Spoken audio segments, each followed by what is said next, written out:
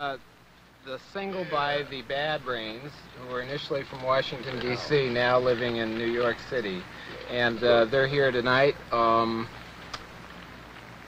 an unusual band. I saw them the other night. They play, as you just heard there, the hardest of hardcore, and can switch immediately to reggae. And it's real interesting to see a lot of these young hardcore kids take the stage and be dancing to that music, which was the first time I'm sure most of them ever did that.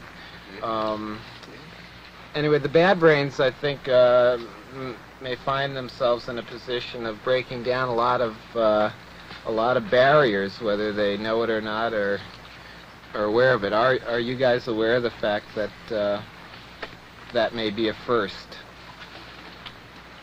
Yeah. Yeah? Because it's Jah, you must see it. And just come as the word just come through us, you know, and it just comes to the people. That's why I touch all the barriers, you know, and touch everyone, no matter what color or whatever. You know, it's just a living example. And people see that, because that's what it is. Okay, so you're able to reach people, like you did capture that audience, and it was the first time, you know, any of them had ever seen you. Tell me something. All right, this is, you are unusual in that you are an all-black band playing to basically white audience. How do you relate to that? How do we relate to it? Yeah, I mean, how did you get to this position? In other words, like, how did you get to be a band that played this kind of music? How did you evolve? Well, we figured if they didn't mind us being black, we didn't mind them being white. Uh-huh. Okay. And what have you, like, before you played, you guys have been in existence for a lot of years, right? A lot. What's a lot? Well, I'm asking you, what's a lot? 3 years. Oh, yeah. 4 years. Uh-huh. In them time, man, you know. Okay, and you, I guess that is a lot for okay. a band. And Same people. you sort of spawned something on the East Coast, sort of fathered the hardcore scene in D.C., and now in New York you seem to be having a lot of influence. How did you get to be interested in first of all, this one area that you do cover, hardcore music? How did that happen? Well, it was just mainly the message in the music that attracted us to it. Mm-hmm. Because the words that we saw in albums like the Sex Pistols and Dead Boys and, you know, just a lot of the original pioneers of hardcore, because they were playing hardcore back then, you know, and that's what I liked about it, you know, because the music had a meaning to it. Not only were they just playing music, but they felt what they were playing inside. So to me, that meant they were really putting more into it. They were being more sincere.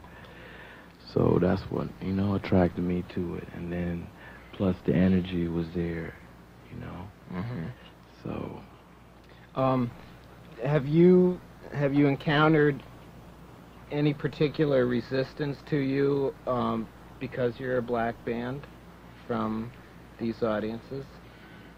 Well, you know, that's like life in general. Wherever you go, you're gonna come in contact with people who disagree with whatever your beliefs could be, you know.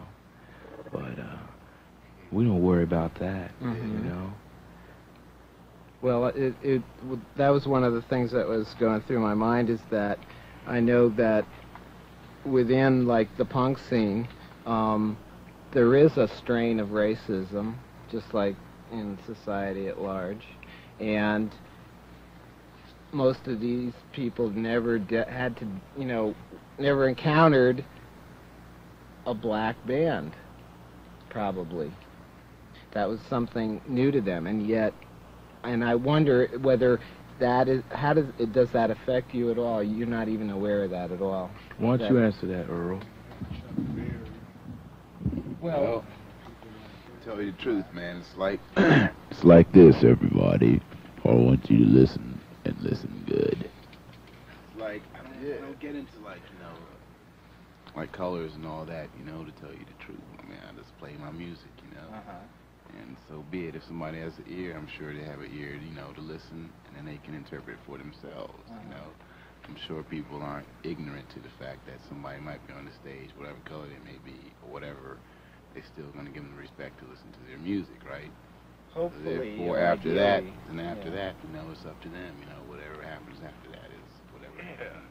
Okay, well, that's very nice So overall, I summed it up. right So you can get off that black and white deal, okay? All right, well, I would like to ask one more question, which is that how Well, boom. Yeah. For Lightning. Originally, all music came from black people anyway. born that. how about the fact that you're basically reaching a white audience, and you aren't reaching a black audience? Now, I'm reaching people, man. People Well, get off this black and but it exists. Reaching the It people that exists. need the help. Then again, people still exist too, regardless of what color they may be. Uh-huh. If they're Chinese, whatever, I'm playing music, man. Music, Right. which has a span, to reach beyond, color. So let's look at it like that, okay? All right. Well, that's okay. We Well, will boom, politics. ignore the certain realities if you wish. Okay, okay, you say let's ignore the realities. Well, let's face the realities, okay? All right. The realities of it is, in this day and age, in these times that we're living in, for right now, a majority of the audience we relate to is white. But that's only for a time, is because they're always usually the first to get exposed to new things due to education and certain money runnings, It was the same way with Jimi Hendrix, At first, his first audience was same with a lot of the reggae musicians. Bunny Wailer, Bob Marley, At first, a lot of their audience was white in Europe and in the U.S. Until it was finally known, then things switched over. So for right now, yeah, but believe me, the tables will turn. That's why we don't even want to get involved with that, because we're going beyond that, because right now, I just come to unite all races and all colors, And the music, the reason why it goes so good hand in hand, reggae and hardcore, is because the vibrations come from the same place, which is inner strength. One comes from one culture, the U.S. culture, hardcore. The others from an African culture, reggae, Rastaman culture. From the beginning of the ancient days of civilization, if you really want to talk about music, that music is so old they don't even know how old it is. It comes from Mount Zion. You know where that is? Yes, but right now it's just the last days of time, and everybody's ignoring the truth. They don't want to look at the reality that at any minute we can all leave the planet. Our children have nowhere to live after we go, because the earth will be polluted. So everyone is saying, well, let's have a good time and just do whatever we can while we can. See, Ronald Reagan and turned his back on his people.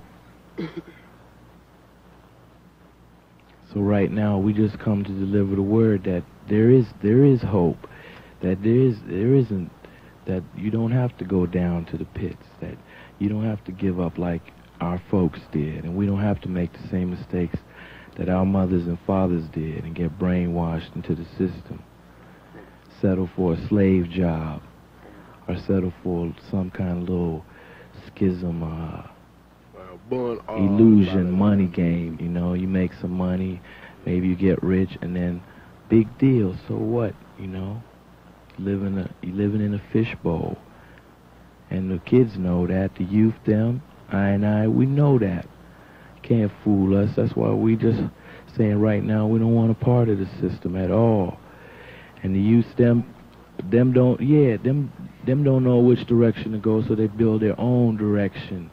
And now Jah come in the spirit at the right time, because he know they need a direction, that we need a direction. And him come now, and the prophets, them, Bob Marley and Fred Locks, Hugh Mundell, all these young youths come now and them show us the word of Jah, the true direction of unity, and go back to the land, forget all the modern ways of living, because modern ways don't work.